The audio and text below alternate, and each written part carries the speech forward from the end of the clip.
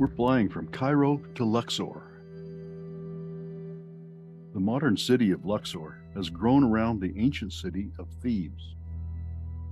Thebes was a religious center from its earliest days and a capital of Egypt for a long period during the Middle and New Kingdoms. In 1500 BCE, it may have been the largest city in the world with a population of 75,000 people. Our journey back in time starts at the Karnak Temple complex. It covers 247 acres, but only the Temple of Amun is open to the public, and it only covers 61 acres. The entrance is lined with ram-headed sphinxes and lots of tourists. This is the second most visited site in Egypt after the pyramids at Giza. The temple is noteworthy for its size and complexity. Construction started in the Middle Kingdom and continued into the Ptolemaic period, more than 2,000 years. Enter the Temple of Amun through the Avenue of Sphinxes. They symbolize the god Amun. A small effigy of Ramses II in the form of Osiris is between their front paws. A feature of Egyptian temple architecture is the monumental tower gates called pylons. Ironically, the first pylon here was the last pylon to be built in 363 BCE, the same time as the enclosure wall was built. Passing through the first pylon, we are in the Great Court. Massive colonnades line the sides and more sphinxes.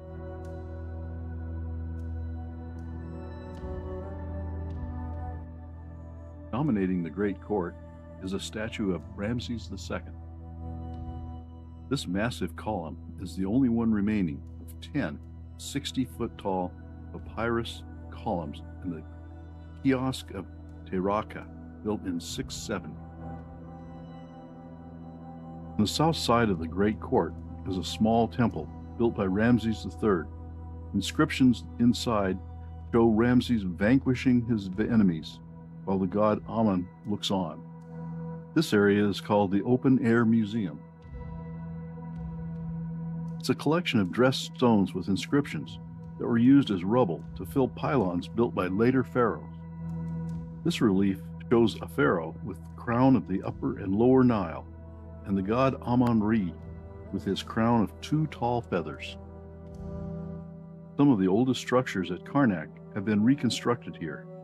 This is the White Chapel, built by Senusret I, who ruled from 1971 to 1926 BCE. In 1927, the disassembled pieces were found inside the third pylon. All along the base of the outer walls are a series of reliefs depicting the emblems and deities of the provinces of Egypt. The calcite shrine of Amenhotep II dates to 1420 BCE and is decorated with finely cut sunk reliefs. The Red Chapel of Hatshepsut dates to 1462 BCE. Blocks from the chapel were discovered in the 1950s inside the walls of other structures. The Great Hypostyle Hall is one of the most impressive things at Karnak, and that's saying a lot. The roof of the hall, now fallen, was supported by 134 columns in 16 rows. The hall covers 54,000 square feet, making it the largest religious space in the world. It was built by Seti I about 1250 BCE. 2 rows of 6 columns line the center aisle and support a clerestory roof. These columns are 66 feet tall. 122 shorter columns support 2 flat roofs. They're 46 feet tall. Amazingly, original paint can be seen in many places.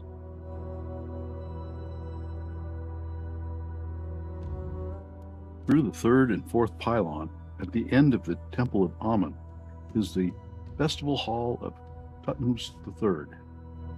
This hall was originally built to celebrate the Sed of Thutmose III, a festival of 30 years of his reign in 1449 BCE. The original paint shows 3,500 years wear, but the colors are still vivid inside the hall. At the back of the hall is the botanical room, with accurate depictions of exotic flora and fauna that were encountered by Thutmose III on many foreign military campaigns. We're leaving the Temple of Amun proper and walking between the south wall and the sacred pool, then through the pylons.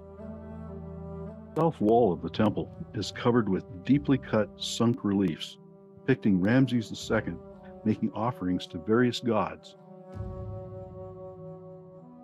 The sacred pool was used for religious festivals and purification rituals. As we pass through the seventh pylon, built by Thutmose III about 1450 BCE, Salah tells us we are heading for something special. The eighth pylon was built before the seventh, during the reign of Hatshepsut around 1470 BCE. And now for the something special. There are two temples that are off the tourist track, and we'll get to see inside by special arrangement. First is the gate of Ptolemy III, dating to around 240 BCE.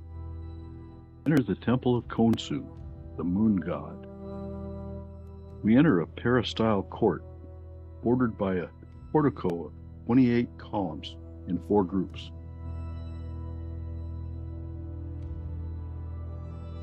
We pass through a doorway with richly carved reliefs. Then we enter the sanctuary with some of the best preserved decorations at Karnak.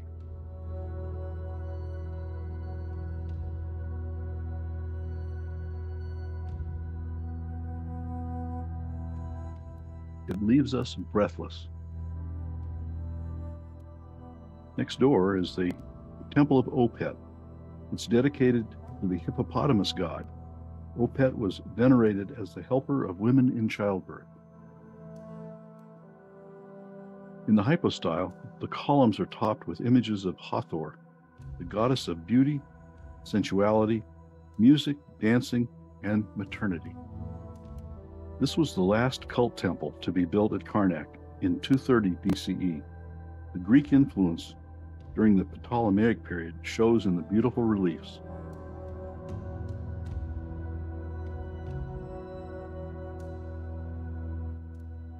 Opet is depicted with a pregnant hippopotamus body and a crocodile head.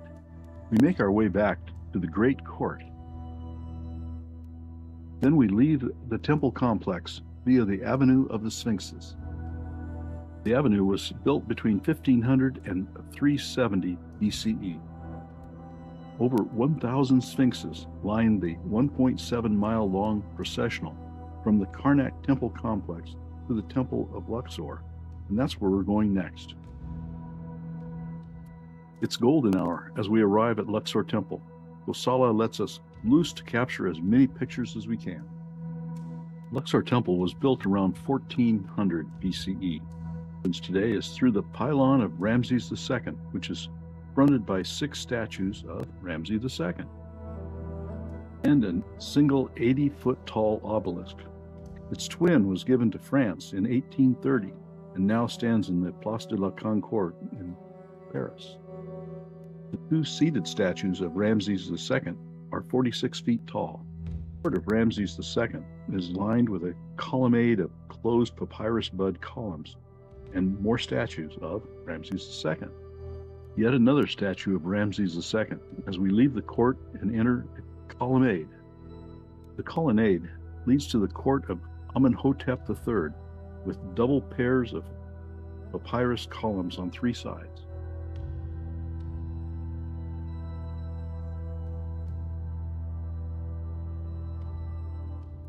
On the 4th side is a hypostyle hall with 32 papyrus columns in 4 rows of 8 columns.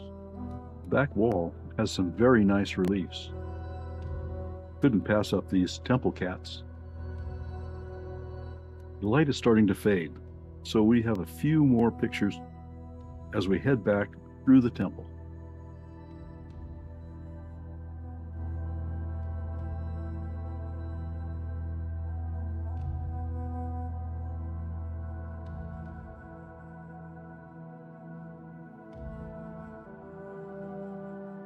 This is the Abu Haggag, an active mosque located in the court of Ramses II.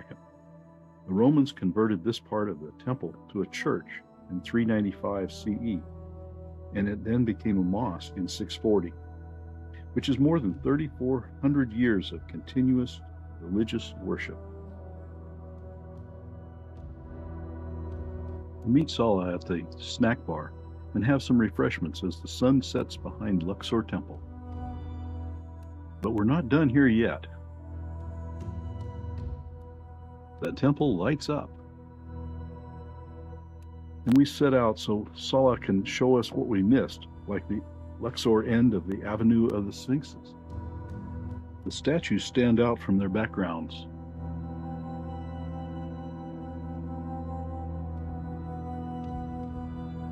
The reliefs are more defined. Salah points out the painted faces on the wall at the rear of the hypostyle hall. This area was turned into a church by the Romans. It's time to leave Luxor Temple. Back at our hotel, we fall into bed. It'll be a short night.